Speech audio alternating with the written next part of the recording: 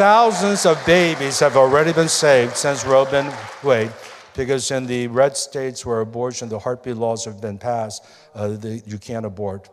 And so tens of thousands have already been saved since June 24th. But the second thing he said is that California is going to be a pro-life state. I looked at him like doubting Thomas, just totally incredulous about that. But I want you to know, I have more faith that California is going to be a pro-life state because we're in an epic season of transformation. And I believe we're right in the beginning stages of what Haggai 2 verse 7 prophesies. So let's read from that. 538 years before Jesus is born, he prophesies, I'm going to shake all nations. They will come with the wealth of the nations, and I will fill this house with glory.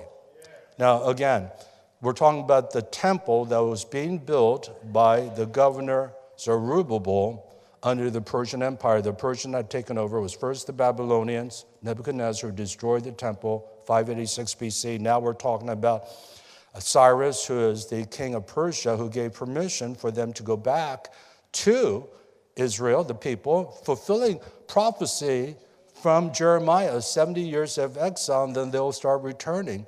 I tell you, I love the Bible. It's so true. The prophecies are so accurate. It's amazing.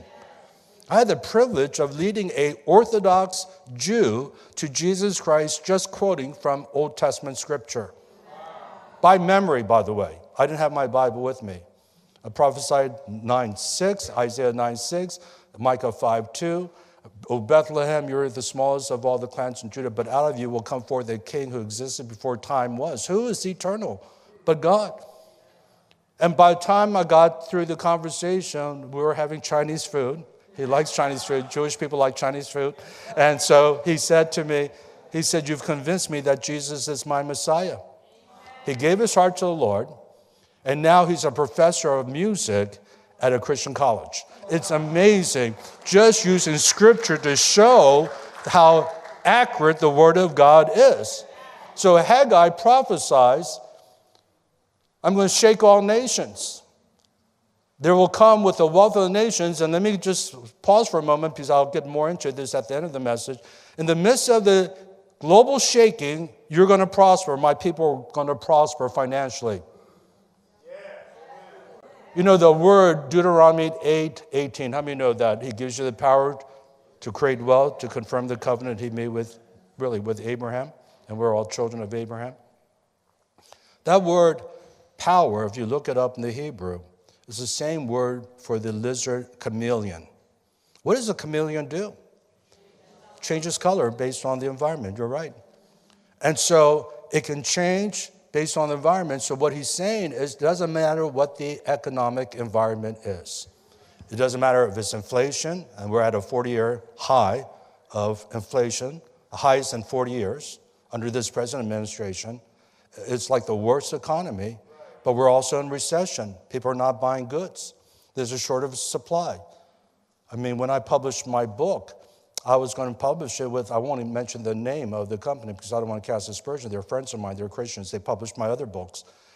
But they didn't have enough paper or ink to publish my book. They were just short of supplies. And that's what we're facing in many industries today. And so I had to find a publisher that had the supplies to publish it, to get it out on time. I mean, that's the situation we're in. And many of you in the marketplace understand that that's what you've been facing as well. There's a shortage. The gas prices at an all-time high. By the way, I just came back from Northern California. This is California. This was 2 weeks ago. And to fill up my car, premium, was $7.60, still to this day. I know Biden is trying to lower the prices for the midterms. He's opening up reserves, which is like the spirit of stupid, because the reserve is for emergency, but he's using, instead of just reopening the pipes, the Keystone Pipeline, and drilling wells that we were once drilling, he's just going through the reserve. It's like going into your savings account when you have other sources of income that you could use. You just touch the savings in emergency, but he's doing that. And the gas prices, the thing is, in California, because we're the most taxed state, is $7.60 today. I remember a year ago, people were saying, oh my goodness, it hit $7, but now it's dropped, but in California it hasn't. And so we are going through this incredible shaking that Haggai prophesied. I'm going to shake all nations. But in the midst of the shaking, I'm going to bring the transfer of wealth. Can I hear an amen from someone here? You have nothing to be afraid. He's going to prosper you in a time of shaking. And then the latter part is what I love the best.